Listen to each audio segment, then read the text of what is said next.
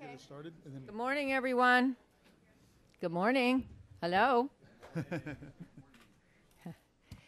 Welcome to the Wilson Center. I am Jane Harmon. I'm not so new anymore as president and CEO here, but I pinch myself every morning coming to work in a place that is truly bipartisan, based on excellent scholarship, 23 different programs, and has positive energy. That doesn't sound like my last place of employ. This morning we have a very serious topic to discuss: conflict minerals in the Congo, a nation savaged by war for decades.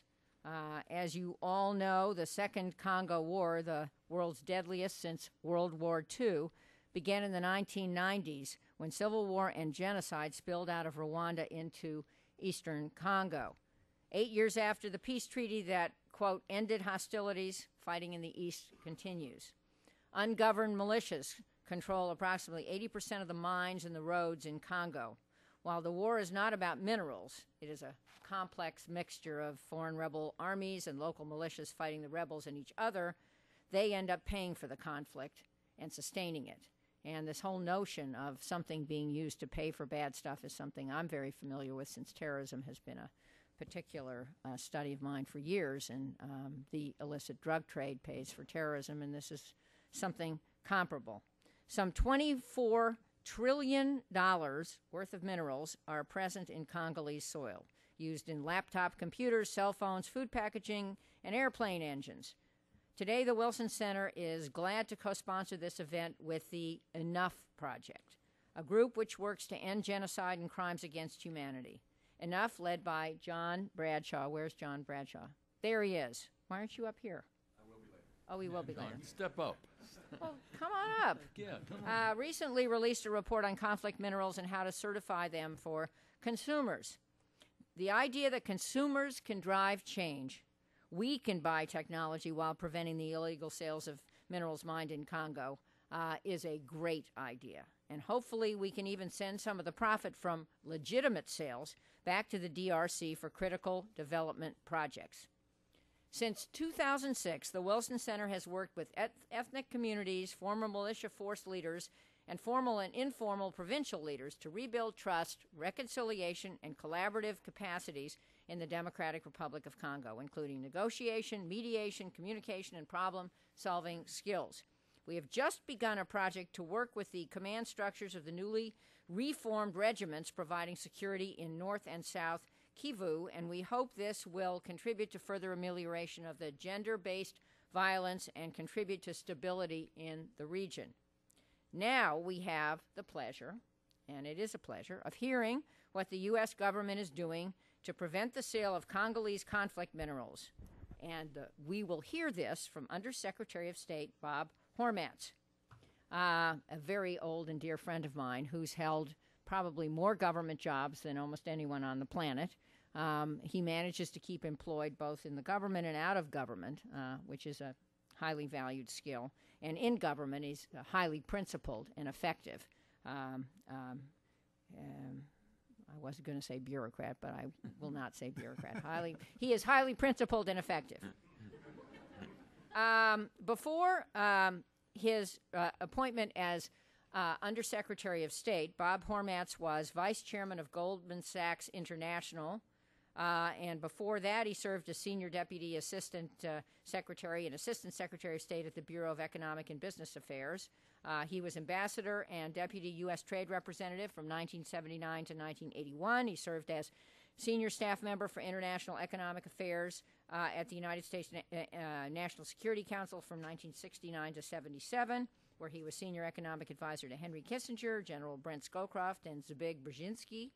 He helped to manage the Nixon administration's opening of diplomatic relations with China's government. He's been a visiting professor at Princeton, served on the Board of Visitors of the Fletcher School, Dean's Council of the Kennedy School of Government at Harvard University, and next he's going to come over to the Wilson Center. He hasn't heard about this yet. And help with our major programs, as Steve McDonald does. But at any rate, the Africa program is one of our vaunted programs. This issue matters a lot, And I'm very happy to be able to come and thank Steve for some excellent work he did last week on Africa, and come and welcome Bob for what I'm sure is not his first visit here, and to sign him up as an employee in the near future. Please welcome Bob Hormats.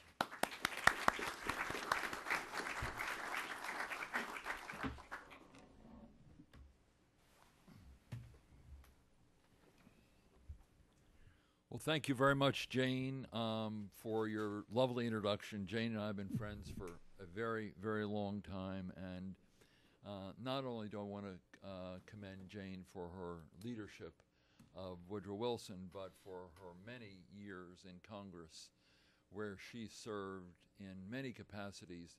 But perhaps the one that stands out most in my mind is how she has dealt with issues such as intelligence, dealing with issues of terrorism, giving this country an enormous amount of leadership on the Hill and in the community at large after 9/11, and how we responded to this enormous challenge. She is just a person of enormous integrity, credibility, and leadership capacity, who has served her country well in so many ways, and I think the public of this country is deeply indebted to you for your public service then as now as head of Woodrow Wilson. So I just wanted to thank you. In addition, we're very long lifetime friends, which makes it an even greater pleasure for me to be here with you today. I also want to thank John Bradshaw, and enough. I can't say enough about enough. The moral leadership, from the first week in office in this job,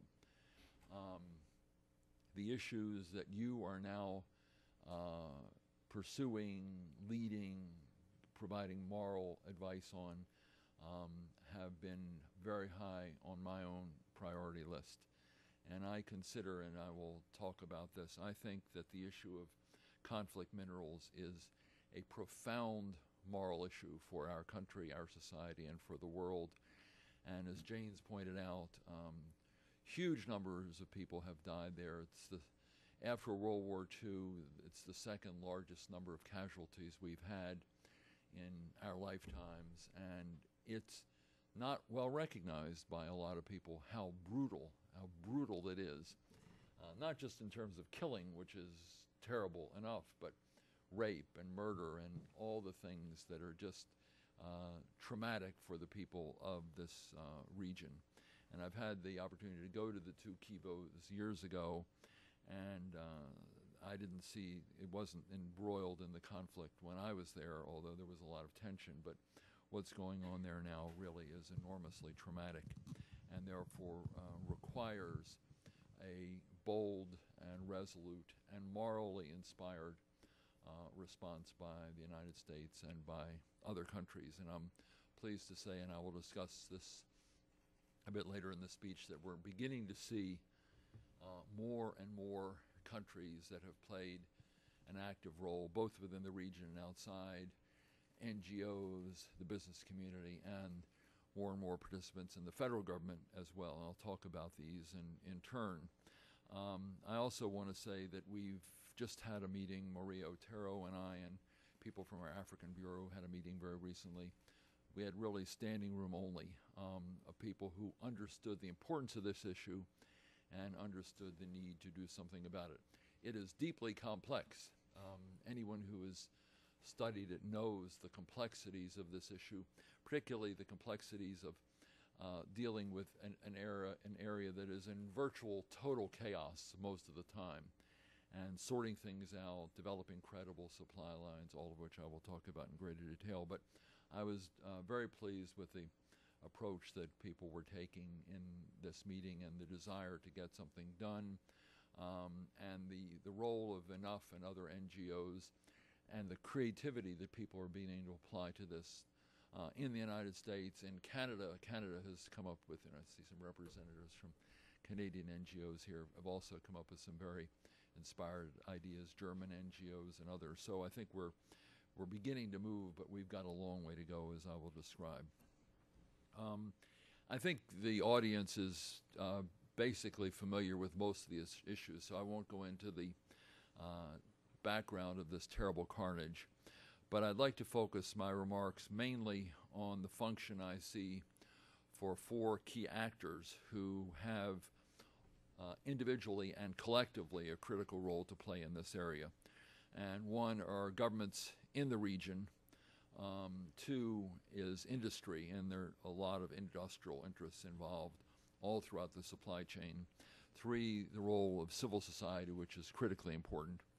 And four, the role of the U.S. government and what we in the government are trying to do about it. Let me talk about the first group of actors, and that is governments in the region. The regional governments play a critical role. They are, in fact, the most critical players in this discussion. The illegal exploitation of minerals is first and foremost a governance challenge for the region. The DRC and its neighbors are sovereign states with responsibility for protecting their people and regulating what happens in their territories. And they must find ways of fulfilling those responsibilities. Without that, it'll be very difficult to do any of the other things we're talking about. We also know that rebel groups, the trade in minerals, and even state armed forces often escape the control of governments in the region, particularly in the eastern Congo, particularly in North Kivu and South Kivu. So we don't underestimate the challenges these governments face. It's a complex problem within the Congo, but it's also a complex problem because it crosses a lot of borders. Because of that, we are pleased that the Congo and its neighbors have acknowledged their joint commitment to progress through the International Conference on the Great Lakes region, whose founding pact includes a protocol of cooperation against the illegal exploitation of natural resources.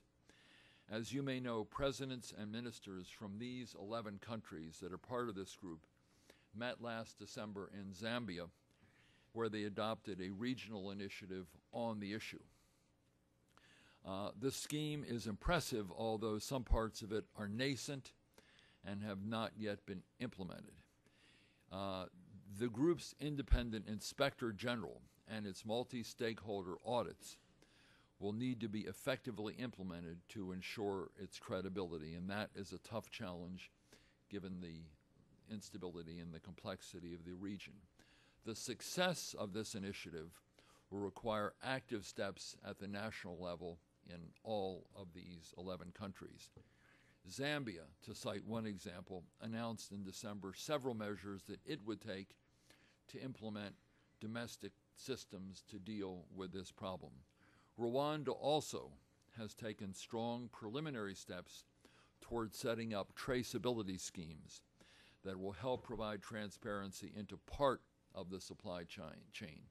And traceability here, credible traceability, credible auditing, is really one very important step in the process. There are many, but that is certainly one of them. These kinds of actions that I've described are particularly crucial from the point of view of the states that border the Congo's eastern provinces, since the smuggling of minerals through these porous borders undoubtedly continues and continues at a relatively rapid rate.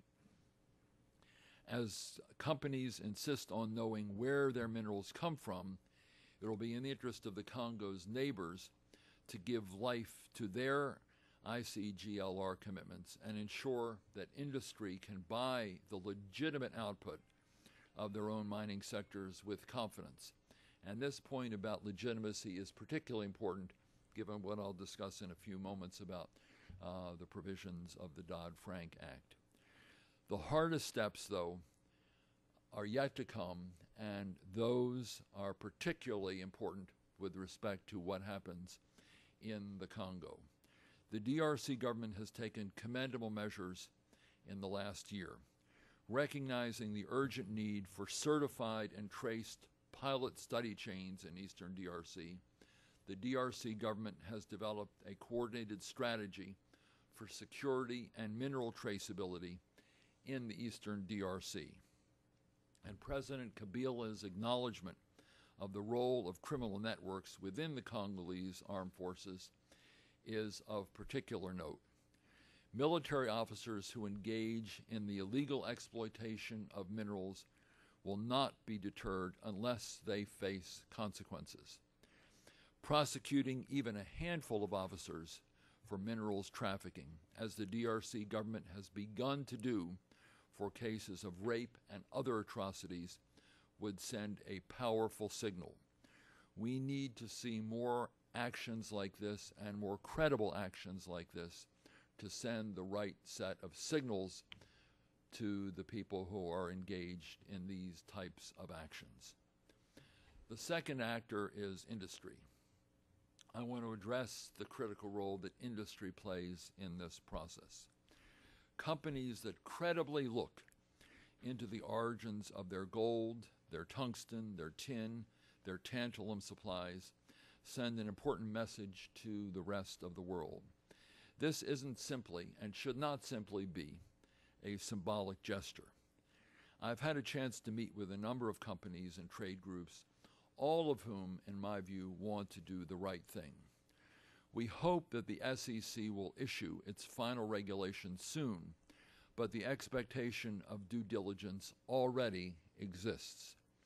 So does the definition. It has been spelled out in detail by the OECD and then endorsed by the UN Security Council and the ICGLR. And consistent with the Dodd-Frank legislation, the State Department will soon issue a public statement on due diligence, urging companies to begin taking due diligence steps along the lines prescribed in the OECD's 5-step framework for conflict-affected and high-risk areas. We recognize that these steps are not necessarily easy and that good information will be difficult to come by, especially so given the dependence of so many livelihoods on the private sector and the mining sector in the DRC. It is essential that progress be made in this area.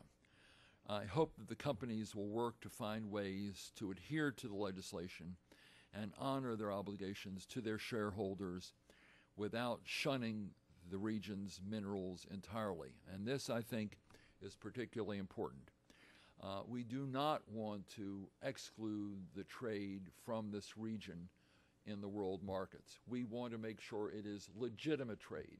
A lot of people in this region, as perhaps you saw in the film that preceded this meeting, a lot of people depend very heavily on this. A lot of artisanal miners depend very heavily on this. So the goal is not to shut down the trade entirely, which would adversely affect a lot of people, and then you would find illegal groups trying to get around whatever shutdowns occur, and it would just cause the market to go further and further underground. Our goal is legitimacy.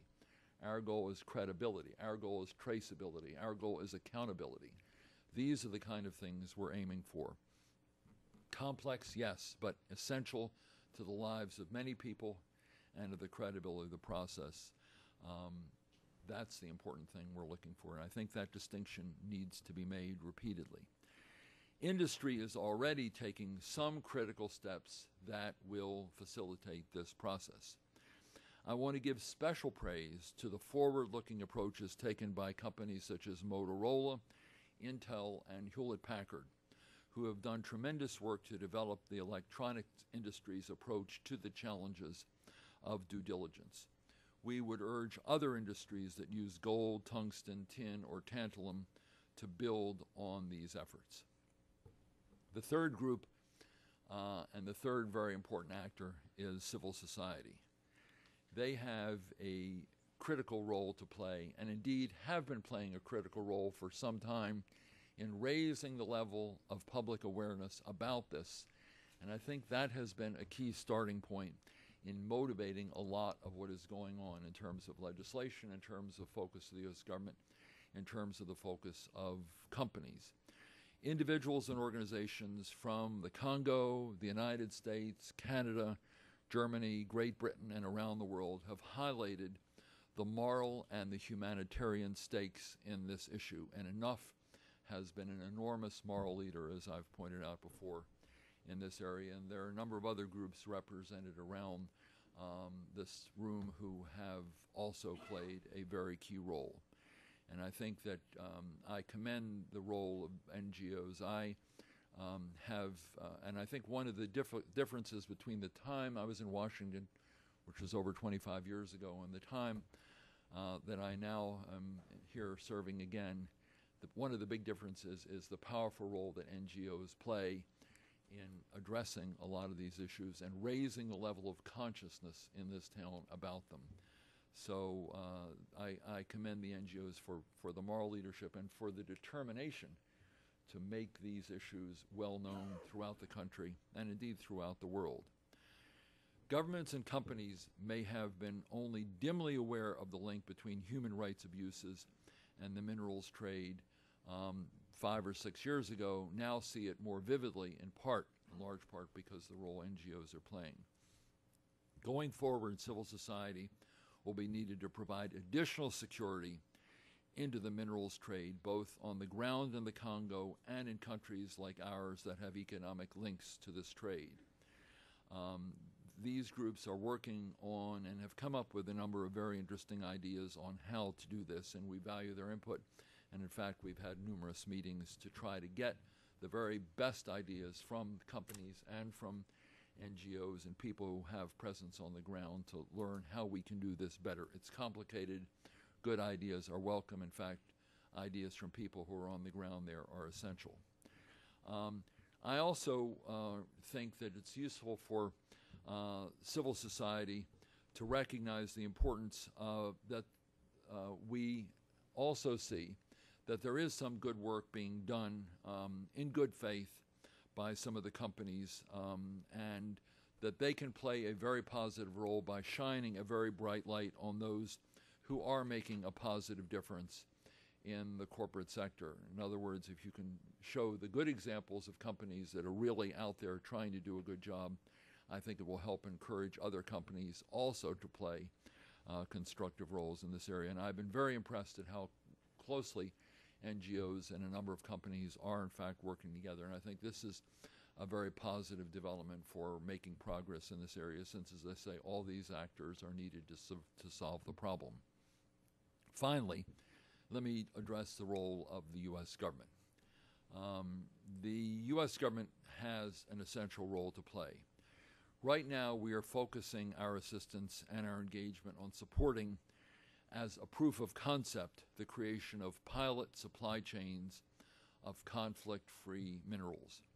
We need to show that minerals can be sourced cleanly from the region and then build on that foundation. A clean pilot supply chain, of course, requires willing buyers who exercise proper due diligence, as well as credible and effective mechanisms to verify claims about the origins of the minerals.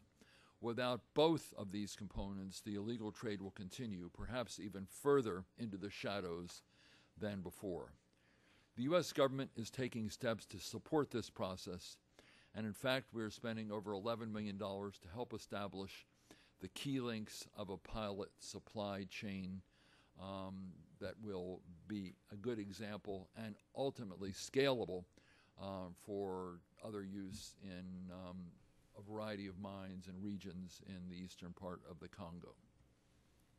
I hope that I've made clear in the few minutes that I've spoken that the conflict minerals trade is an area where we have a unique opportunity to make a positive difference, but we can only do so if we work together.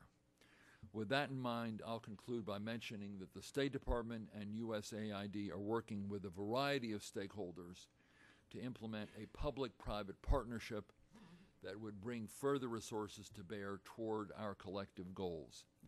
The partnership will be a hub for those seeking information and ways to take action toward responsible mineral trade and sourcing, maximizing the efficiency and the impact of partners' time and resources, and generating additional resources to fill key gaps for a validated conflict-free supply chain. This joint effort is a step in the right direction, but it is only a step. There remains a lot more work to be done.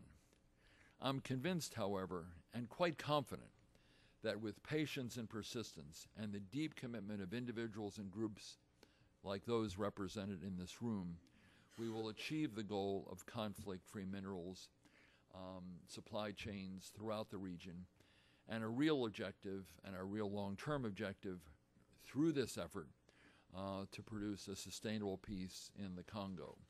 There's a lot of work here. It is very complex. We've made some progress, but we have a long way to go. And if we need any other reason to do it, then just the mere importance of addressing this issue per se, it is the compelling moral issue behind doing this. This is one of the most significant moral issues of our time.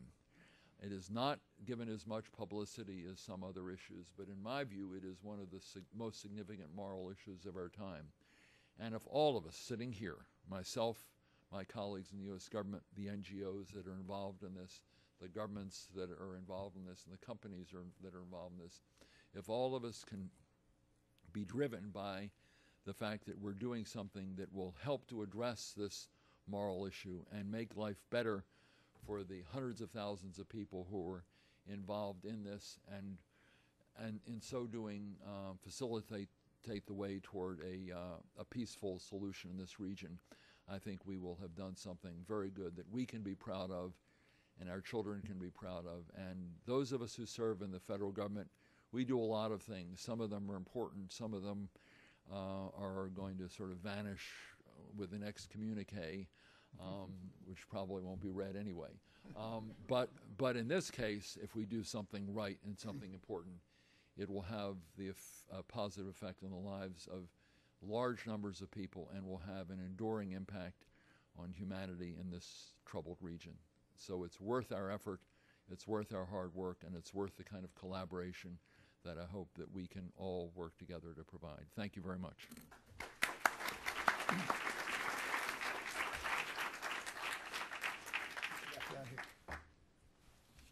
Thank you very much, Secretary Hormats.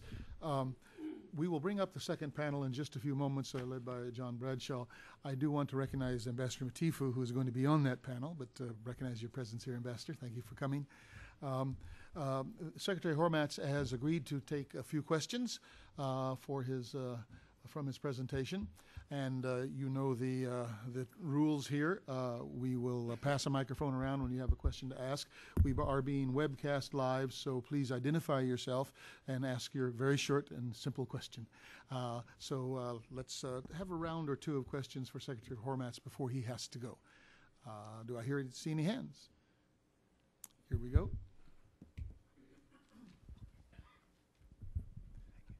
I'm John Sewell. I'm a senior scholar here. Bob, this is not so much a question as a thought. There's a tremendous amount of money from all sorts of donors going into aid for trade.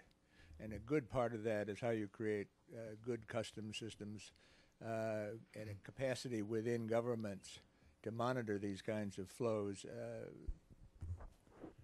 to the aims that you laid out in your excellent speech. If you're not doing this already, there's a way to capture that money to build those capacities for governments to do what governments are supposed to do, which is monitor what's happening in their own trade policy. Is the question, are there ways to capture? Have you considered this because a large parts of AID and of the other donors even more so are building capacities for countries to trade. And I'm not sure the U.S. government has really fully utilized what's available to them. Oh, I see. Yes. In fact, one of the things that we're trying to do is facilitate the ability of countries to, and particularly in Africa. You may have seen at the recent AGOA conference, Ron Kirk announced that we had a very large program for Africa to help them on trade facilitation of various kinds. There are a lot of things. I mean, this area is particularly unique, fortunately, in the sense that most African countries don't have the acute problems on trade, and particularly this whole credible supply chain issue that Eastern Congo does. But what we're trying to do is find ways of helping them with, for instance, inspection, phytosanitary inspections, things of that sort, helping them to work their way through some of the international rules and understanding the international rules of trade. We tend to assume, that since there are a lot of lawyers in Washington, that you hire a lawyer and they help you work out trade issues with other countries. In many of these countries, they don't have that. So sort of understanding how to navigate the rules of the WTO is very important. In this area, the circumstances are quite unique. And in most of these cases, there are no or very ineffective border checks, and stuff goes across the border. It's very mountainous, as you know, and it's very easy to smuggle things. They're smuggled on people's backs, in some cases not in lorries or cars. So it makes it very difficult. But part of the money that we're spending is to improve the ability to monitor the supply chain. That most of you who are aware of this understand that the stuff comes out of these mines, most of them artisanal mines, and then you have to be able to take them to the smelter or the trader, and then the smelter, and then from the smelter on to the user. And monitoring that supply chain is very important, and that does take people who know the area, and it takes money. And one of the things we're trying to do and are going to put more of our funds into is trying to ensure that there is a clean, legitimate, accountable supply chain. In most countries, that's not the issue. Here, it is the primary issue, and if we can do this. There is also a lot of smuggling that goes across the borders. I lived in Africa for a year on the Tanzanian Kenyan border, and a lot of smuggling goes across because you don't have the sort of border checks. And this is another area where we're going to try to spend a fair amount of money. It is a long border, however. When you take all these countries, there are 11 countries here. Not all of them have a border with the DRC, but they all are one way or another part of this this supply chain. So you really have to do a lot of work all along the supply chain to monitor it. The most complicated work is from the mine to the traders who sort of aggregate it to the smelters. If you can get clean supply chain lines, then you've solved a good portion of the problem. Our Canadian friends have come up with some interesting ideas on this, and we're working with them. They came to our last meeting, in fact. So this really has to be an international project, and the best ideas from all over the world are the ones we're looking for. Okay. Let's see, question? Yeah, okay. Adam Taylor with World Vision. Thanks for your presentation. You mentioned that governance is kind of the key stumbling block in many respects, and I was wondering if you could comment a little bit more about how the U.S. government is using the lever of pretty significant aid flows to a number of the regional governments in that area in order to incentivize better governments. Well, it's a very good question. Governance clearly is the problem. I mean, we've got UN forces in the region, as you know, trying to create a measure of stability. They're not American forces in there, but they're under the aegis of the UN. Not ours, though, but from other countries. Second, we're providing support for the DRC to help improve its general governance capabilities. I think that the government of the DRC does want to address this issue. First of all, no country likes to have chaos and murder and rape in two key provinces, whatever the country. Second, if the trade were legalized and they would benefit, as other countries do, by being able to collect taxes on the output. As Jane said, there's a lot of minerals in the Congo through, goes down from the two Kivus, goes down to Katanga. They have a lot of mineral wealth. They want to be able to have legal exports so that they can, and legal revenues so that they can get the taxes and spend them on development or whatever else they want to spend it on. So they actually have a strong interest in improving governance themselves.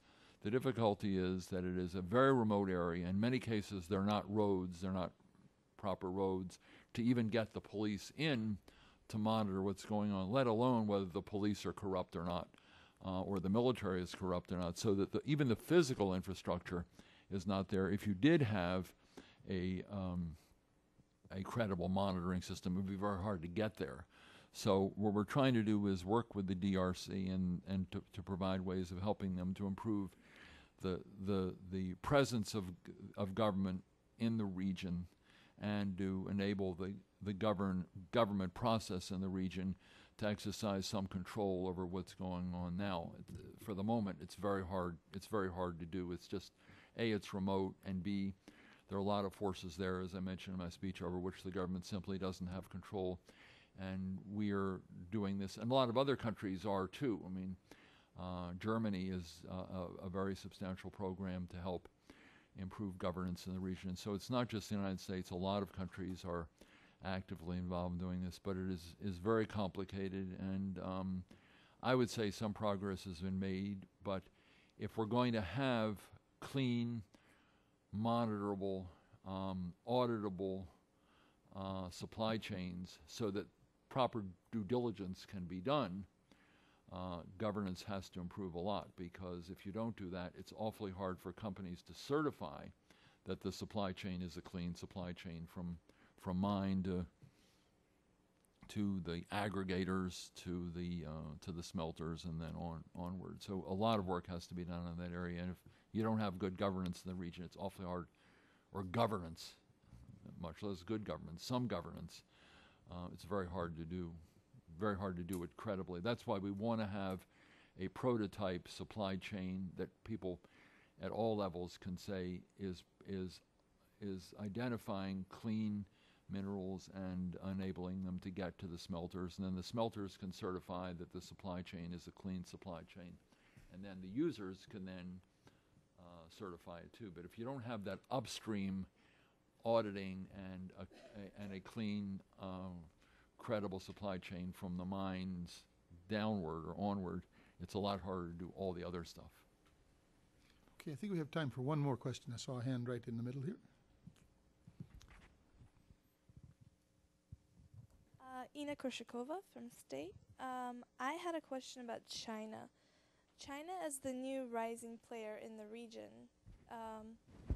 What you haven't touched on it as being one of the 4 players, but what has been China's role and impact in this region regarding minerals in the Congo? Well, the China is really not. I mean, I don't. It's somewhat hard to know what role China is playing in the region. Most of the countries that are actively engaged in this now are the United States, Western Europe, and some other East Asian countries where the smelters exist, but which are, I think, Malaysia, Thailand. Is it Thailand, Malaysia? Are they the two? They're the 2 main ones. Yeah. They're the ones who've been actively engaged. We have really not had an active dialogue with the Chinese on this issue. This is not to say, and I just don't know what portion of this might go out to China, because China is making more and more of the cell phones and things that utilize this. We haven't had as active a discussion with the Chinese as others. We probably will have to do that, but for the moment, it's not been a big priority, or it's not been a big focal point of this. But it will, down the road, I think we will, if they continue to play a role and they use these minerals to a large degree, then we will have to do this. But and if as their companies, just like our companies have to do these certifications, we will clearly want the Chinese companies to do these certifications too. What the reach of our law will be at this point, I don't know. Okay, well, thank you very much, Secretary Hormats. Join me in thanking the Secretary.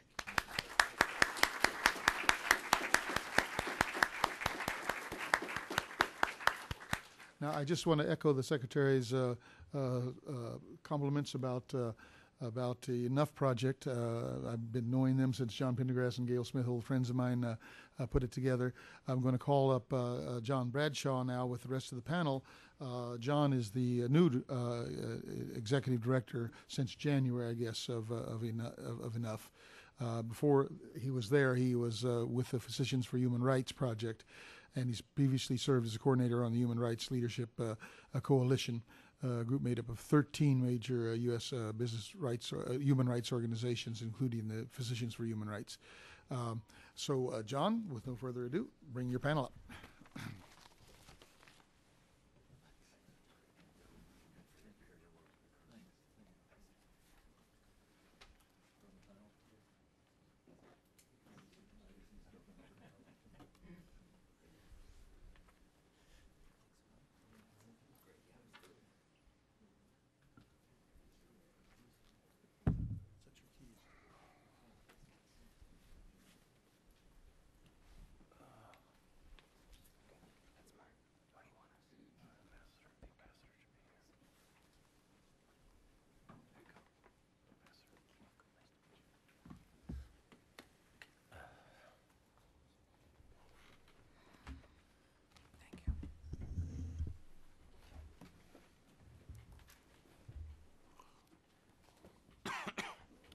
Okay. It was quite gratifying and encouraging to hear Undersecretary Hormats talk about this issue as one of the most significant moral issues of our time. That's something we at Enough agree with, but it's good to hear it from a very senior U.S. official, and his personal commitment to which he has evidenced by being here and by meeting with NGOs a number of times in over the past 6 months or so. And we know Secretary Clinton also has spoken on several occasions about how important issues in the Congo are to her personally. Undersecretary Hormats also talked about how NGOs have the role of kind of pushing the State Department forward, and I can guarantee him that that will continue to happen with the Enough Project. A lot of the things the State Department is doing are very good, but we want more, and we would like to see a full-blown certification process be put in place in the coming years, something that the State Department may not be quite yet ready to endorse, but we will keep pushing on that. We have a great panel here, which I think shows how many different types of organizations and from so many different sectors are involved with this issue. We have Ambassador Mitifu from the Democratic Republic of the Congo, and we also have representatives from the British government, Clive Wright, Tim Mohin from industry, and Sasha Lezhnev from the Enough Project. I think seeing that you have industry, government, NGOs, representatives of the Congo, how many people are working together to try to affect change in the Congo. The one group that I think is missing here is Congolese civil society. There are many groups on the ground in the Congo who are pushing very hard for this. I was just out there a couple of months ago, and the civil society representatives I met with who are from some of the mining areas are passionately committed to addressing these issues and very much appreciate what NGOs are doing. So this is not something that's being imposed by Western governments or governments in the region. It is something that the grassroots civil society organizations in the Congo are very much in favor of. So we will go through, the panel members will each speak for about 5 minutes, and then we'll have time for Q&A after that. First, we have Ambassador Mitifu from the DRC. Very interesting, of course, that the ambassador was born in Bukavu in South Kivu, which is there in the eastern Congo, and right in the heart of the area that we are talking about today. She has been the ambassador to the United States since 1999, quite a long period to serve here. So, and she's very familiar with these issues. We have sheets with the bio information of all the panelists outside, so I won't go through all the details. You can find that there, but with that, I will turn it over to Ambassador Mitifu. Thank you very much, and I would like to thank the Wilson Center again for hosting this panel. But my thanks also goes to the representative of the U.S. government, Mr. Hormat, whom I have shared several panels before, at least 2 of them organized by the Enough Project. And I think his speech today was quite crucial in the sense that he took some of the things that I was going to talk about away, which is good. So I will not take too much time in terms of talking about what is being made, not only by the Congolese government, but also by its international partners. I will not get back into the history of this. I believe the video touched a lot on the history, and also Mr. Hormat also talked a little bit about the background of that led to the efforts that we are witnessing today. I will talk more about what the government is doing, and then probably I'll give more details during the Q&A section. Indeed, the government of the Democratic Republic of the Congo has been the subject of the conflict minerals. And the international community has been quite concerned with this issue, which is a positive step towards resolving the issue of the conflict mineral. The government of Congo is determined and very much committed to see a credible chain of supply of the minerals out of the Congo. And in doing so, the government has taken some steps in order to implement and to put in place a credible traceability system and certification system in the Democratic Republic of the Congo so that we can export clean minerals. And some of the steps that the government has taken, there are on the security plan, but also on the commercial plan. On security, we have done the best that we could, and we continue to do so in dealing with armed groups. We have even sometimes joined efforts with our neighbors, especially from Rwanda, and in the northeastern part of the country with Uganda, in order to destabilize or contain the activities of many of the armed groups. Today, though the situation is not perfect yet, we have seen some progress. We have destabilized most of these groups, and despite sporadic attacks on the population by these groups, we have been able to destabilize them, and they are much less organized today than they were a few years ago.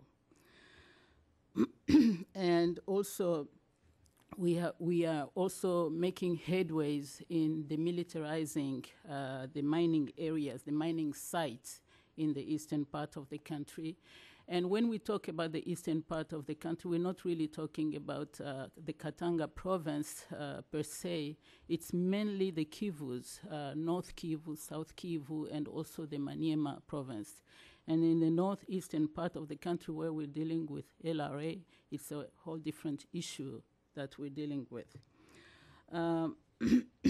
Also, we have been able to weaken quite substantially the parallel administration, because we had parallel administration, especially in North Kivu, where we had administration led by rebels, but also by the government. So the government is expanding slowly but surely its authority in that area.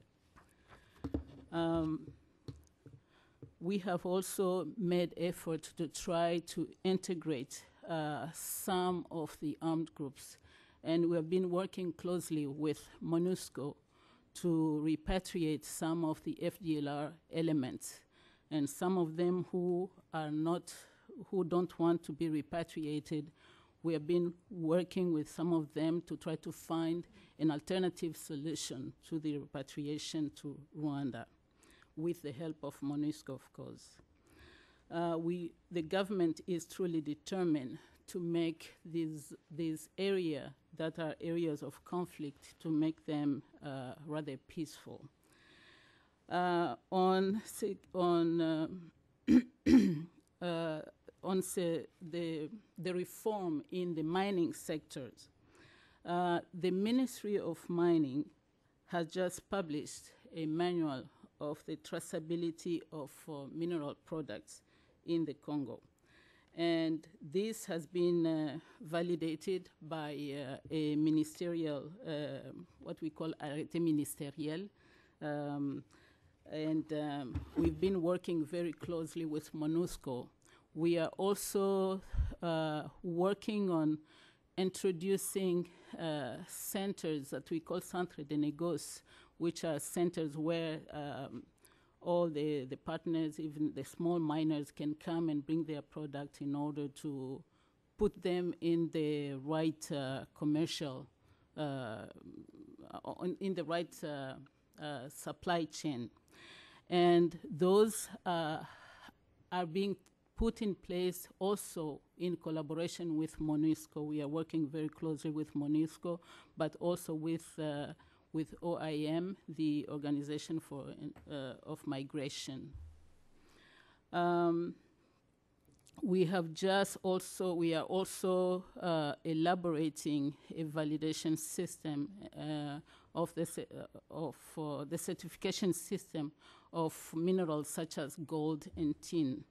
And with this, we have had the help and collaboration of Germany in trying to establish the validation, the certification of gold and tin.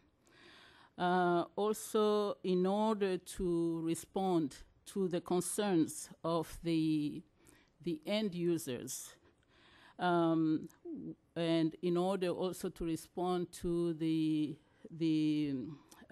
Dodd-Frank bill, we are also working with MONUSCO, but also with the local private sector in compliance with OECD in order to make truly the minerals in that area clean minerals. We have also put in place a coordination, a national coordination to fight fraudulent activities of the minerals. And as we speak, we have a delegation, a high-level delegation of the Ministry of Mining who came to participate in another conference with the private sector here in the United States to work with them and to explain to them very clearly what the government has been doing, what steps the government has been making in order to coordinate the effort with all our international partners and NGOs. And I think I will stop there. I think my time is out, and I'll be more than happy to answer some of the questions. Thank you again for giving me the opportunity. Thank you very much, Madam Ambassador. As we heard from Secretary Hormats, this is indeed a moral issue, but it has a very pragmatic dimension, and you see all of the things that the DRC government is trying to do, and others that take this pragmatic step-by-step approach to trying to deal with this issue. Next, we have Clive Wright, who is a British diplomat currently based in Ottawa, Canada, and has previously served in Washington. He is an expert on the Kimberley process, having been involved with it for many years. And you may wonder why we are talking about a process for certification of diamonds, which is not the issue in the Congo. But we think that the Kimberley process can be a good model for the kind of certification process we would like to see in the Congo. And also, it had some problems that Clive will talk about that we can learn from and improve the process going forward. So Clive, go ahead. Thank you very much, John, and good morning, ladies and gentlemen. Thank you to the Woodrow Wilson Centre for the opportunity, and to Enough the opportunity to talk about the Kimberley process. Kimberley Process Certification Scheme. I know in US English, scheme sounds rather devious. I think we're supposed to use Kimberley Process Certification System. So maybe I'll stick to that. As John said, I used to be in Washington. It's great to be back here as a British government agent sneaking over the border from Canada. I'm only allowed to stay a few hours, and I've got to go back. But it's a fantastic city. In Canada, the government, I hope they don't mind me saying this, are talking about how they're going to commemorate next year the 200th anniversary of a war with the US, in which my country, I seem to remember, took part. And we snuck up the river here, and we set fire to Washington. But without doing that, you wouldn't have a White House. So I take full credit for creating the White House. Anyway, let's talk about another conflict. I was part of the Kimberley Process negotiation in 2000, around about October. I joined my department in London and headed up the UK delegation to the Kimberley Process for about 4.5 years.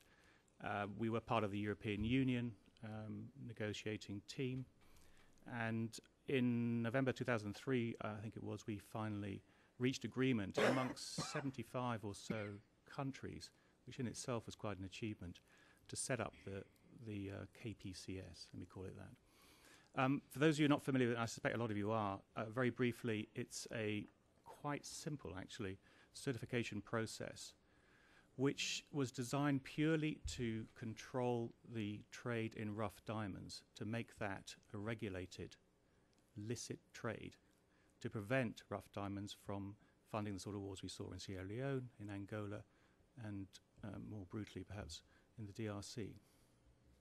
So it had a very simple objective.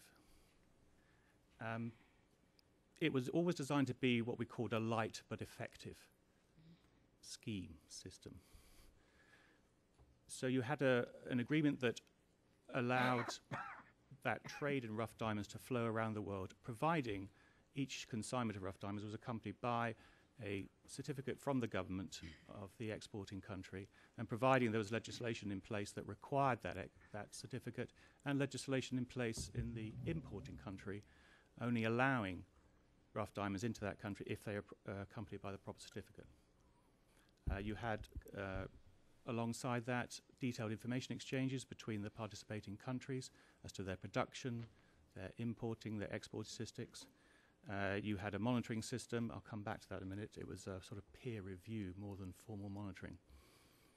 So it was as simple as that. I mean, it took about 3 years to negotiate it, but I think between governments, that's almost a record. We deliberately wanted industry and civil society, we the governments, from the very start, to be part of that process. They were highly instrumental in getting it going. If you talk to NGOs like Global Witness, Partnership Africa-Canada, Amnesty International, they were very much at the forefront of highlighting the problem. So too was the UN. A retired, excellent Canadian diplomat, Bob Fowler, worked with the UN and produced a report about the link between conflict in those particular countries in Africa and rough diamonds. So we were very inclusive. We sat around the table together. It didn't matter what nameplate you had in front of you, whether you were government, civil society, or industry, you had the equal voice. Everything was done by consensus, which could be rather painful at times, but it did lead to a situation where we got an agreement that we felt everyone had bought into. So we had strength of purpose. There was a real conviction that everyone was kind of working towards the same goal. We arrived at the table with very different agendas. I mean, for industry, they hated the idea, absolutely hated the idea of government regulating them. And actually, the British government hated the idea as well, because our philosophy at the time, and still is, I hope, is that we deregulate industry. We get rid of the red tape. And here we were for the first time ever saying, well, actually, we're going to introduce a regulation on an entire industry. So it took us a while to wrap our head around that. But the objective was obvious and was worthy. We all worked very closely together. We negotiated together for about 3 years. It was pretty much the same people the whole time from the different groups. So we got to trust each other, liked each other. I, as a diplomat, found it really exhilarating. I could sort of pick up the phone and ring Moscow and say, how do we sort this out? And we'd sort something out, which I'm not normally allowed to do. It's normally lots of diplomatic notes and what I call lace hanky waving at each other to try and get things done. But picking up the phone, ringing Beijing was terrific. So it did work. And for the last 7 or 8 years, we've been implementing it fairly successfully to a point. I want to come now and talk very quickly about some of the failings. Actually, today's a very interesting day. There's a meeting of the Kimberley process going on in Kinshasa, which might see the Kimberley process implode. I hope it doesn't, but I need to talk a little bit about why it went wrong, or why it's not working the way that we would like it to. First of all, it's not a legally binding agreement. That may seem a rather bureaucratic thing to say, but actually it's quite important. You don't have levers that you can use so successfully in a politically binding agreement, which is what the KPCS is, as opposed to a legally binding treaty. We do not have independent monitoring. The monitoring system that was put in place took a long time to negotiate. In fact, when we signed the agreement, we didn't have a monitoring agreement. It came later. But we eventually established this system of peer review. So people like me would lead teams into different countries, and we would try and do an honest assessment of how well that country was doing in securing its supply chain, in monitoring the flow of diamonds out, any flow of diamonds coming in, and cooperating with the other governments in the system. And everything was done by consensus. And that's a problem, because it only takes one country to say, or one player put up their hand and say, actually, I don't agree. So in the early stages where we had that unity of purpose, and we were very upset, most of us, by the way in which, for example, the Republic of Congo was blatantly cheating, or Cote d'Ivoire, or Venezuela, or Lebanon, and various other countries, Liberia, we threw them out. How do you throw them out by consensus? It was almost like Lebanon says, yep, I want to be thrown out, please. But they did. They did. Cote d'Ivoire stepped aside and said, no, I'm behaving very badly. I simply must step to one side, and I'll get back to you later. Fantastic. They believed in the process. They wanted that process to work. They recognized that their systems, for whatever reason, Cote d'Ivoire, it was a rumbling civil war. In Venezuela, they just hadn't have the procedures in place. In Lebanon, their parliament was using the Kimberley process as some sort of political football to kick around. So they got kicked out or just stepped to one side voluntarily. And that helped to make the process a very visible, very robust sort of process that people accepted. The Republic of Congo, when they got thrown out, one of the first phone calls they got was from the IMF saying, how come you're not fulfilling your obligations under the Kimberley process? And what does that mean for us in the IMF if you can't be trusted to implement those things? At which point Brazzaville said, I think we'll fulfill the Kimberley process now. And they came back in. So it can be a very effective tool in that way. But I'm afraid the political rats have got at it. I shouldn't name who they are. Perhaps they know who they are. But some countries decided that the allure of being able to earn lots of money from diamonds, not for the benefit of their people, but for the benefit of individuals within their government, was so great that they were prepared to break the consensus, to break the political agreement, and go their own way. And that's the subject of the discussion that's going on now within the Kimberley process. So I think the failing was we couldn't have any other system other than a politically binding agreement that required consensus and required the political will and the vision and the determination of all the players to keep in there. I think the NGOs did a great job. They're great policemen at trying to make sure governments sort of are honest. I think industry really wanted this to happen because it had a real impact on their credibility and their standing, and they welcomed it. I think most governments were really keen to see it happen too, but not all of them. And that's been a failing. And it's been difficult for the Kimberley process to address bad behaviour by governments over the last couple of years because that political will seems to be evaporating. We don't have independent monitoring. We don't have the ability to independently verify statistics. A lot of governments wouldn't sign up to it. You know, if you're a government, again, without naming names, that has been used to state controls and transparency and democracy is a bit of a stretch, then having somebody independently look at your diamond production statistics, which actually in your legislation originally was illegal to do, you weren't even allowed to talk about it, it's very difficult for them. So it's been a great sort of lesson, a great achievement in many ways. I hope it doesn't implode, but I think it's in danger of doing so. So there are lots of good lessons that others should learn from the last 7 or 8 years with the KPCS. I'll stop there. Thank you very much. Thanks very much, Clive. And one of the things we are trying to ensure in this process going forward is that it is depoliticized and has independent monitoring. It's at an absolute baseline for making this work, and that's one of the lessons we've learned from you and others who are familiar with the Kimberley process. Next, we have Tim Mohin, Director of Corporate Responsibility for Advanced Micro Devices.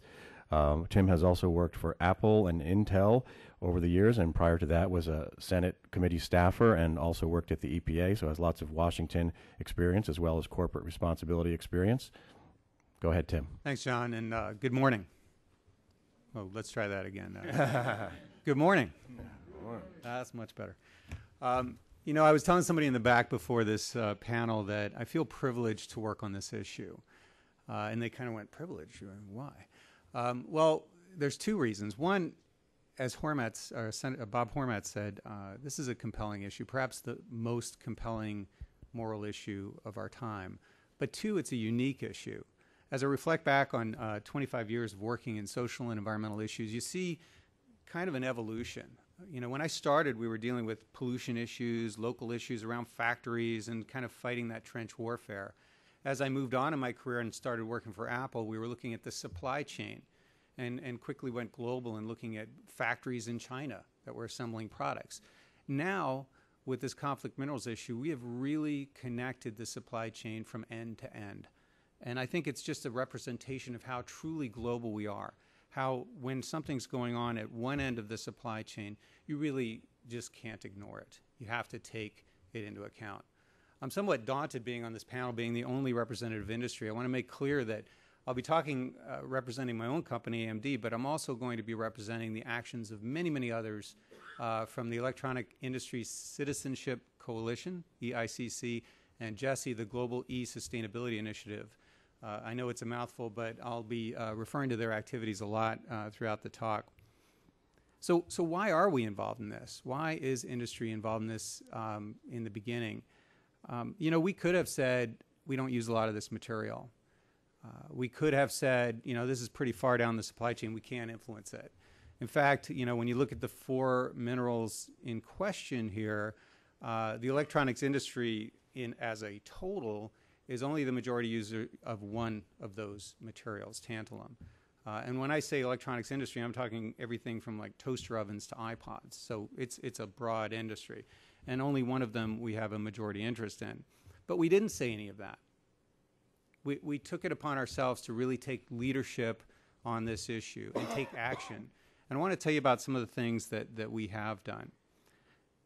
Bob Hormats in his talk talked a little bit about the supply chain. Let me try and break it down for you a little bit more. There's really 3 stages to the supply chain. When you look at it very simplistically, it looks like an hourglass. The upstream stage is kind of where all the artisanal miners that are kind of digging things out of the ground bring them together to traders and exporters and all the way down to the smelters. So that's the upstream phase, or the wide funnel in the hourglass. The choke point, the middle of that hourglass, are the smelters. That's stage 2. That's the choke point. And then stage 3 is the bottom part of the hourglass, where it goes from a refined mineral or refined metal from a smelter all the way through to a final product, to that iPod, that toaster oven, that jet engine that you might have encountered in your life. So that's the supply chain. It's incredibly complex. What have we done as an industry, as EICC, GESI? So we've taken action on the 2 parts, the 2 of the 3 parts of the supply chain that we can influence. Working together, we developed what's called a conflict-free smelter program. None of us ever thought we'd be working with that part of the supply chain. We had to do a lot of learning and educating ourselves on how smelters really work, but we did it. We quickly found out what that industry is about. We created an audit program to make sure that any of the materials that enter a particular smelter are in fact from clean sources. Once we know that, we can certify those smelters, and then the downstream part comes in. We've created a due diligence process so that everyone in the supply chain can track their materials back to a smelter that's been certified in this conflict-free smelter program. And I want to just pause there for a minute, because a lot of people kind of gloss over that point, but it's an incredibly complex supply chain. I was talking about globalization a little bit earlier. When we passed the Dodd-Frank legislation, and now it's turning into a regulation from the SEC, that's not just a regulation for US-based companies. It is, in fact, a global regulation. Our materials come from everywhere. When you start tracking materials from smelters to final product, there's very few countries that you're not impacting. So whether or not that law applies to that particular entity, they may be in Taiwan, they may be in China, their customers are going to require them to comply. They're going to require them to track their materials back to a clean smelter. So you might have noticed when I was going through that, I left out one key area of the supply chain, and that's that upstream part, that funnel, going from the artisanal miners to the smelter. As you might imagine, that's probably the most difficult part of the supply chain for industries like ours to get involved in. I mean, these are socioeconomic, geopolitical issues that have been going on for decades.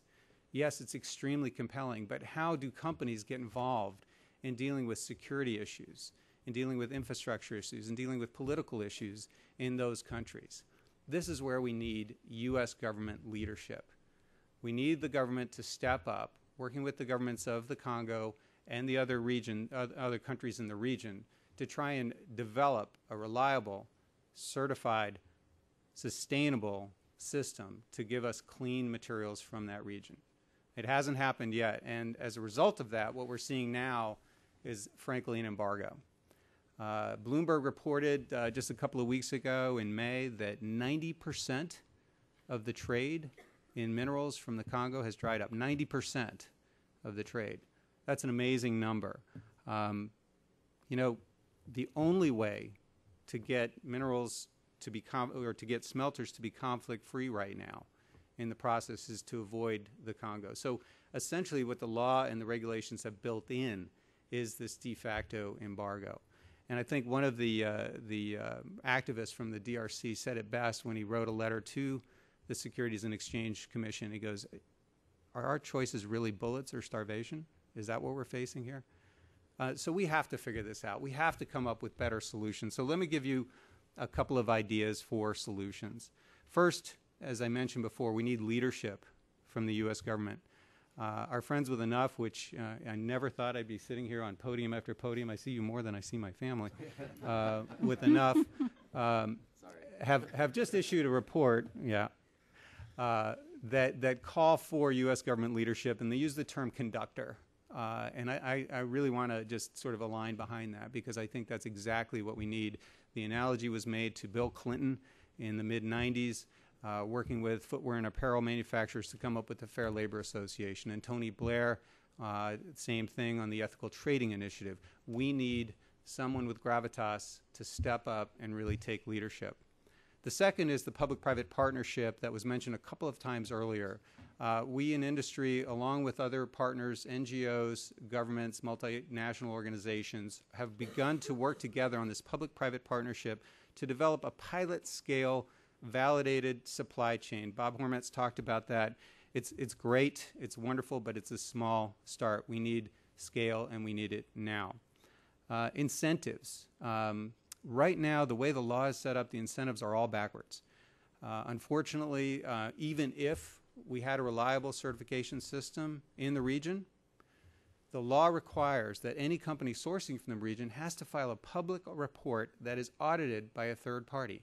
So anytime you source from that area of the world, you have to file a public third-party audited report. That doesn't apply to any other region.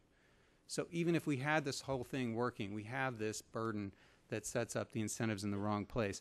One thing we could do in the solutions area is to look at a fair trade system, much like the Forest Stewardship Council or the Rainforest Alliance or Fair Trade Coffee.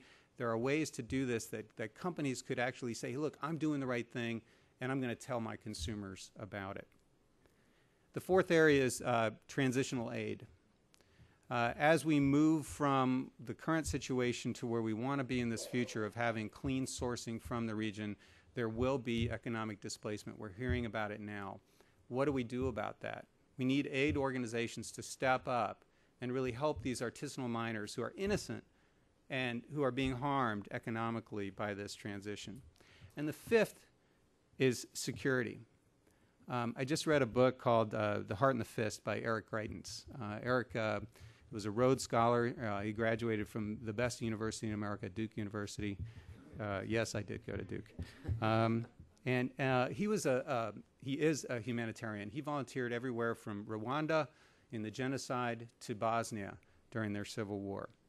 And during this time, as he was delivering humanitarian aid, he realized, you know, it's not enough to come in after the fact and just try and help people when they've already been abused. You have to prevent it in the first place. And he took this upon himself and went and became a Navy SEAL because he says it has to be a balance between the two. We need security. If we're going to develop clean sourcing mechanisms in the Congo, there's all kinds of reasons that invested interests would want to take this apart. And those invested interests have weapons. So we need security. Lastly, I just want to close by saying we have to make this work. There's too much at stake. Not only have we invested in the industry so much in trying to make this happen, but there's the moral imperative that Bob Hormats spoke about.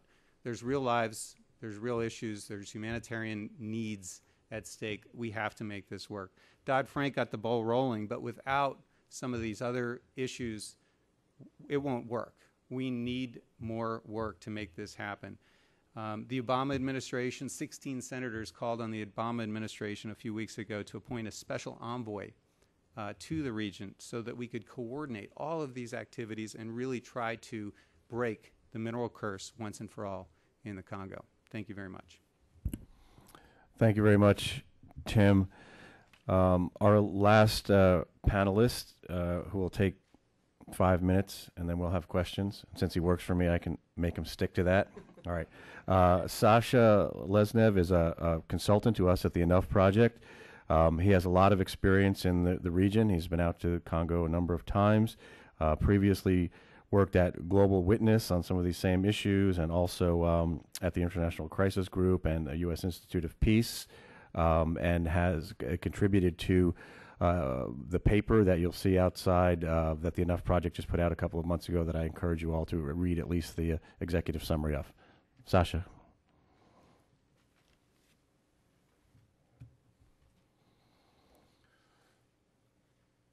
Thank you.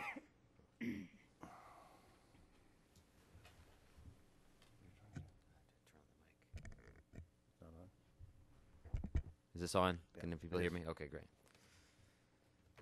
Great. Thank you very much, John. And after so many distinguished panelists, from Undersecretary Hormats to the Ambassador to Clive and Tim, there's nothing left for me to do besides show pictures. So that's what I'll try to do. And as an advocate, I would be abdicating my responsibility if I didn't say a few words with the pictures. Let's see, how do we... okay, there we go. Great. Okay.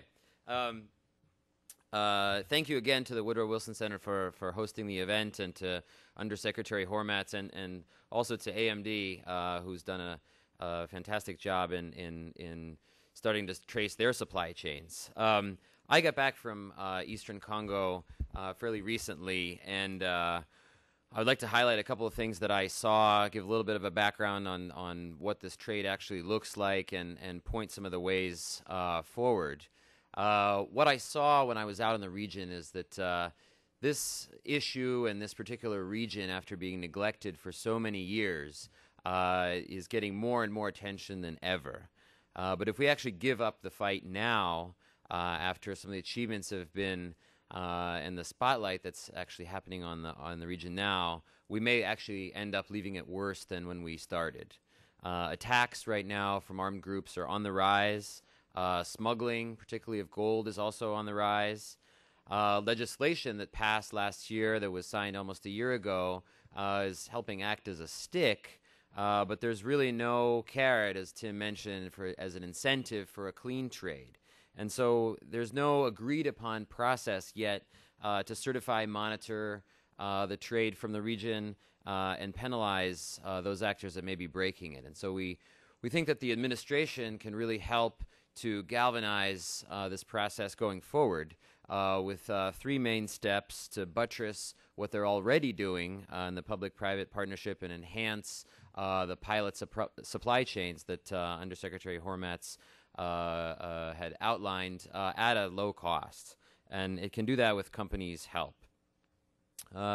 Essentially, just to give a very quick background visually, as we try to cram more and more megapixels and apps into our devices, whether they're cell phones or laptops or even cars, these require specialized minerals. And so if you just look as one example inside a smartphone, the minerals from eastern Congo's war zone that have these specialized functions are actually inside. So many of them are on the circuit board.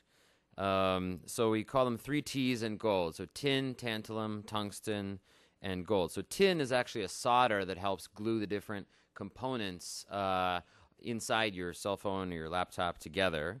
Tantalum, or coltan as it's known in Congo, is kind of a mini battery. So every time you send a text message or try to surf the web, that's tantalum at work. And the bigger your screen and so forth, the more these capacitors you actually have.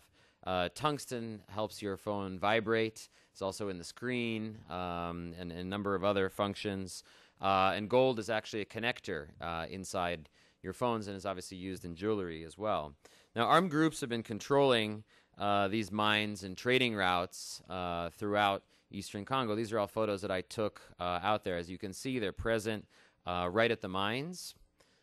This is a picture I took right outside of a mine during a raid. And they also control a number of the trading routes from the mines to the points of export. So this was a CNDP checkpoint. This is the parallel administration that we had spoken about. And here you have military units that are basically shaking down whatever vehicles pass for bribes. As one one captain of the army that I spoke to when I was out there, he told me, I didn't join the army for minerals, but now it's not bad because I can access them. We trade guns for minerals with the FDLR. He told me that I know that I might end up getting shot with my own weapon, but that's eastern Congo. The human impact has been devastating as the armed groups continue to buy weapons with the profits. The displacement levels are very high. Over 5 million people have been killed and hundreds of thousands of women have been raped in eastern Congo, and there are child miners, many of whom are forced to mine either at gunpoint or economically forced. This was a miner who was 11 years old that I met with. The good news is that there is some progress. As Ambassador mentioned, the Congolese government is taking a number of steps with their traceability manual. The Electronics Industry Citizenship Coalition, as Tim mentioned, is starting their audit program for tantalum, tin, tungsten, and gold. They've already actually passed a couple of companies already. Armed groups are starting to pull out of mines, which is a helpful process, but not yet completed. We have agreed upon due diligence standards from the OECD and the UN Security Council. You have the outlines of regional certification, and you have bagging and tagging by the tin industry at some pilot mine sites that do not yet have a monitoring process. Unfortunately, the risks of sticking with the status quo are still high, and so if we continue to just go forward with how things are currently, we will just cut off the region, cut off the thousands of miners that were working in these mines.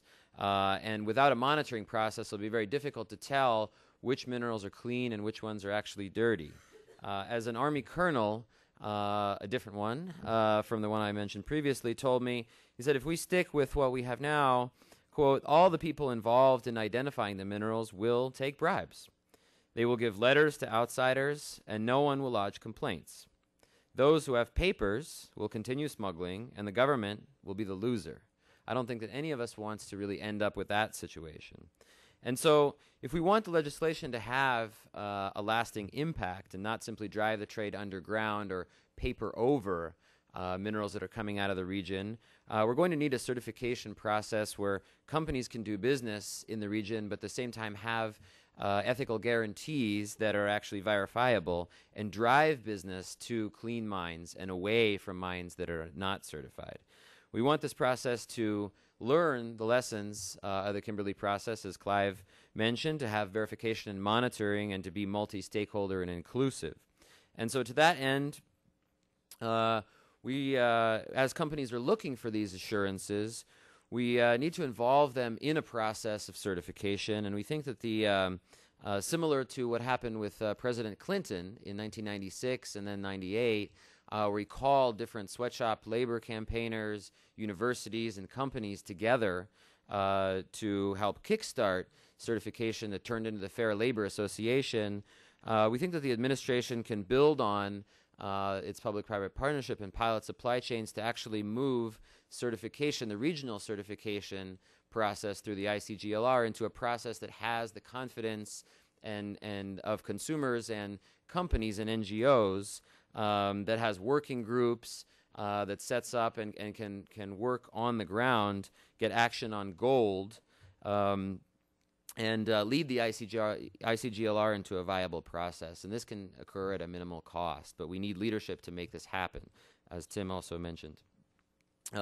Just briefly as I wind up, secondly, a monitoring team is really needed out in the region. As Undersecretary Hormats pointed out, the link between the mines and the smelters is still very much in question, and it's a very murky trade.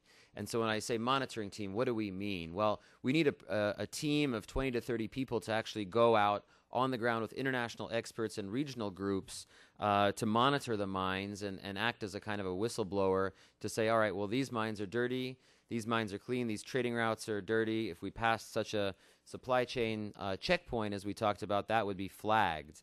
And then finally, to establish penalties for any violators of that system. The current system is sort of in a self-policing function de facto at the moment. The ICGLR, which was brought up earlier, has a penalties function but is not yet operational. And so it would be very helpful if the U.S. can lead a process to help establish this monitoring team with a policing function that can actually work. Just as I wind up, I would like to quote a miner that I spoke to on this last trip. He said, "A system to monitor the trade is the best thing that could happen to us. It would allow us to make the most out of our business." And so we want to support those miners out in the region, and we'll continue to do so through our movement that's rapidly growing on this issue. We're working with 45 university campuses and city councils across America. We'll be launching a larger campaign on this issue in the fall. So thanks so much, and looking forward to questions and comments. Thanks very much, Sasha, and all the panelists. Our hosts here have graciously granted us another 15 minutes if people are willing to stay around to ask some questions of the panelists. So we have a couple of microphones out there. Yeah, here in the middle. Hi, my name is Friedemann. I've been working for 3 years with the ICGLR that has been already mentioned as an advisor from the German government. And I would just like to underline one point or one aspect of this problem that hasn't been mentioned so far. That's the regional dimension of this problem. This trade in minerals throughout the region has been one of the most contentious issues between nations in the Great Lakes region, and some of those nations didn't even have diplomatic relations in the meantime. So now they have been reestablished, and the situation is much better. And the summit that was also mentioned was a major step for this regional dialogue about these problems and finding solutions together. So what I would like to underline is that in the future, even if we are talking about putting the certification system together, it is important to see this regional aspect, and that the countries in the region need to continue working together on all levels, from the highest political level to the technical level. What I want to ask, particular Your Excellency, Ambassador, and Sasha, it was mentioned that in the meantime, until we have a viable certification mechanism, there will be people who suffer from this development and who are already suffering. The tin price dropped from $10 to $3, I heard last week, in Eastern DRC, and many people are out of work. How do we manage that time from now until we have something that is in place? The Congolese government has already experiences from this presidential decree banning all mineral exports. What were the experiences is there anything going on, thinking about what can be done, and what are you thinking? Go ahead. Thank you for your question. Yes, indeed, the government had banned exploitation of minerals in that area, but that has been lifted, mainly because of what you've just mentioned. We are all driven to put a stop in the illegal mining in that region, but we are also aware that 70% of the economy in that region depends on the mining. We know that there are hundreds of thousands of people whose livelihood depends on this mining issue.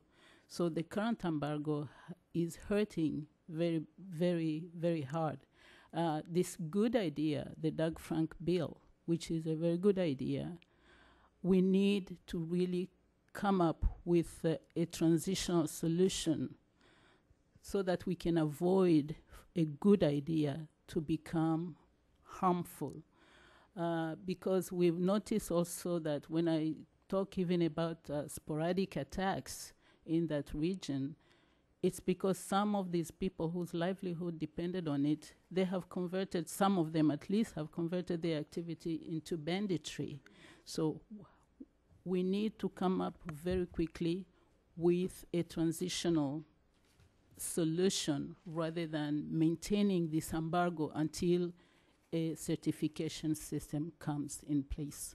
And this is what actually the purpose of the delegation of the Ministry of Mines.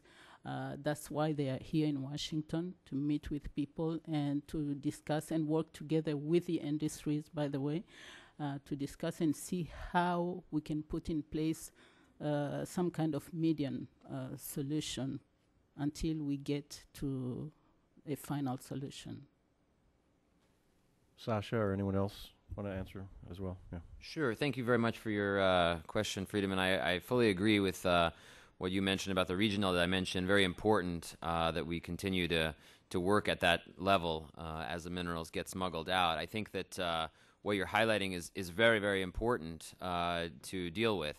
I think that we recognize that this process is very complicated and it's not going to be resolved. We're dealing with a war with beneficiary actors who have profited from that war.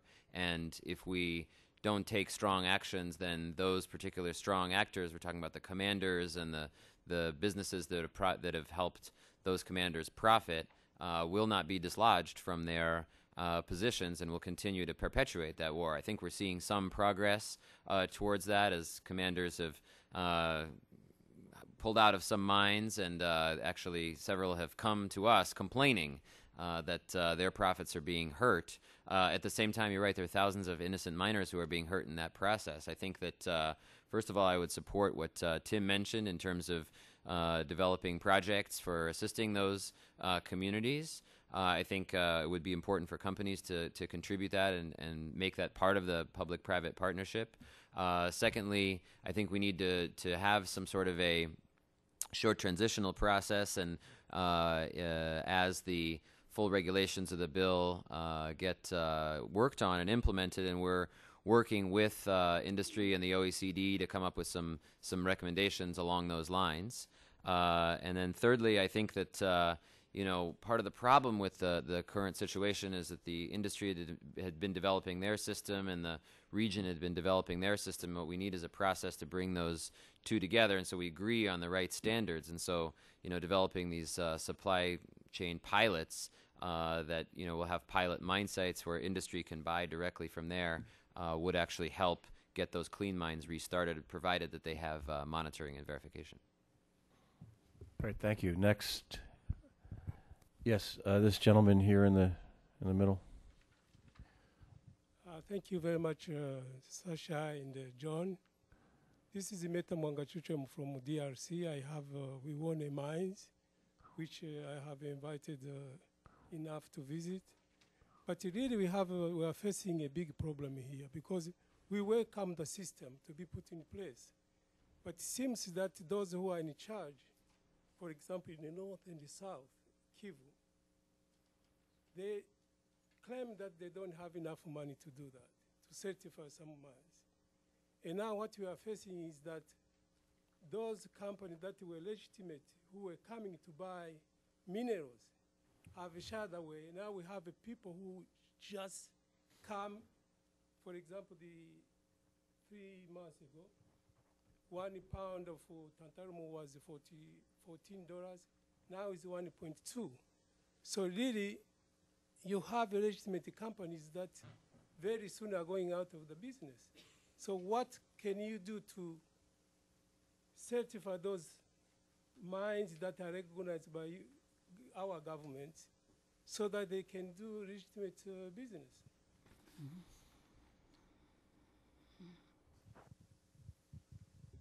So I'll take the first crack. Thank you, Mr. Mwagachuchu. It was very interesting visiting your mine in Congo. I was one of those who also visited there. I think that the key really is to develop the due diligence and verification processes. And so we have an agreed upon due diligence process with the OECD, and we've been working with the companies on this end to urge them to implement those OECD due diligence guidelines. I think it's critical that the companies on the ground do similar. And I think that one of the key parts of that due diligence process is having these on-the-ground audits. And I think that if those audits are credible and have independent verification accompanied with the rest of the due diligence steps, then companies will have the confidence to purchase. We're not trying to drive trade away from the region, but I think that making sure that those steps are taken is the critical link to linking them back with international markets. I think that what's happening now is troubling, but temporary, and can be solved with some of those steps. Thank you. In the back over here.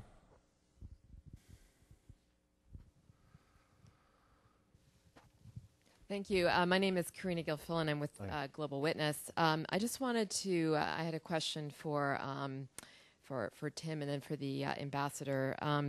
I just wanted to follow up on what Sasha just said about the OECD due diligence guidance. And I know your company and others have done some good work on some of the voluntary initiatives you were describing. But I just wondered, since the OECD due diligence guidance has been adopted since last year, what steps your company and others are taking to implement the due diligence. Under Secretary Hormats said the State Department would be coming out with a public statement urging companies to do that. I realize that it can't just be the end users, however, it has to be across the supply chain.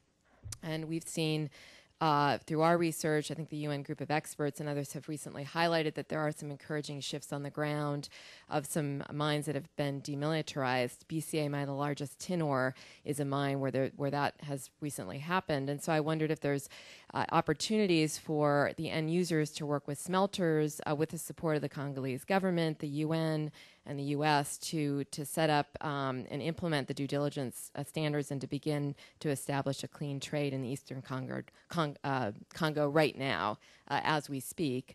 And then I just wanted to follow up with Her Excellency, the Ambassador, about what the Congolese government can do as far as building on some of the good reforms that you had talked about in working to ensure that some of those mining areas that have been demilitarized do stay that way, and we can support working with industry and the U.S. government in trying to come up with a, with a clean trade right now as we speak now, so we begin to create a legitimate trade that provides good livelihoods for people in the region. Thank you.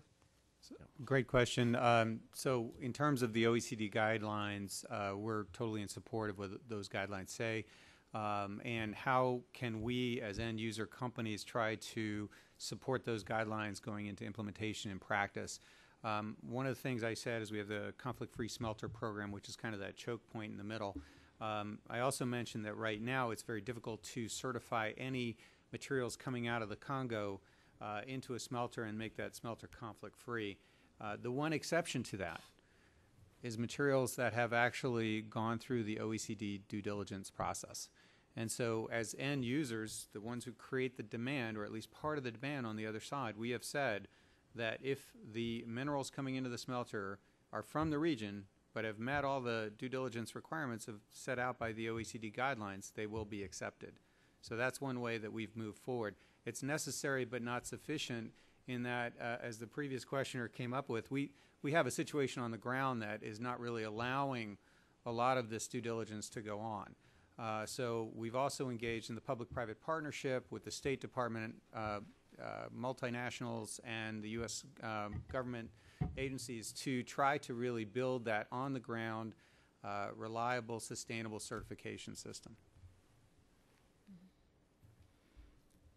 To answer your question about what the Congolese government is doing in order to maintain the demilitarized area, demilitarized, the government has been training mining police, and they have been deployed progressively in some of the areas that are militarized. Also, we are progressively opening administration offices with experts in mining in those areas as we go. And you did mention that the State Department will be putting out guidance shortly that we would expect will encourage that same kind of process, the beginning of the process of compliance with the OECD guidelines. Yes, right over here. Maybe, I think this, well, maybe one more after this. This will be the second to last. Yes, thank you. Veronica Kohler from the National Mining Association here in the United States. I applaud the Dodd-Frank and the goals that it identifies, and I also appreciate the panel being able to identify that perhaps to achieve these goals, we would have to look at more of the informal sector and not so much the formal sector in how it's contributing negatively to the human rights violations and armed conflict. And so my question is to the panel, how do we make sure that Dodd-Frank, whereas it's raising visibility on the issue, which is a good thing, it moves forward and moves closer to the ground to ensure that the informal sector one can facilitate it to be formalized rather than having that adverse impact on the artisanal mining community and what some people say 80% of product that leaves DRC coming from that informal sector. So even if we have certification schemes that are put in place and monitoring systems currently that would be put in place, the reality is on the ground in some of these artisanal and small-scale mining communities, the international community would be appalled at the manner in which they are operating. And so how do we provide opportunities and support and projects that are done cohesively and inclusively that would improve operations on the ground and allow these communities to perform their income-generating opportunities in a manner that would be internationally acceptable, focusing on those human rights violations as well?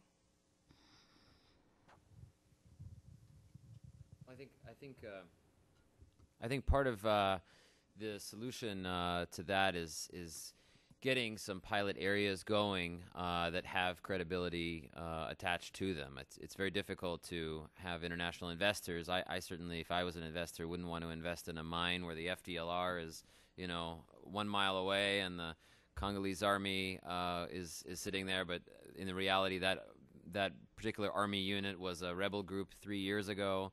And has a parallel command structure, etc. I think that, as we try to establish some traceability and monitorability, verification steps, that we can actually have some pilot mine sites and then drive investors toward that region. I think we're starting to see the outlines of this already. There's one Canadian gold mining company that's out there working and will probably start exporting relatively soon. The Malaysian Smelting Corporation just signed an agreement to take over joint ventures with on several mines in that area. So you're starting to see the outlines of this, but particularly on gold, we're going to need a lot more of that, although that has to be done in a very transparent way.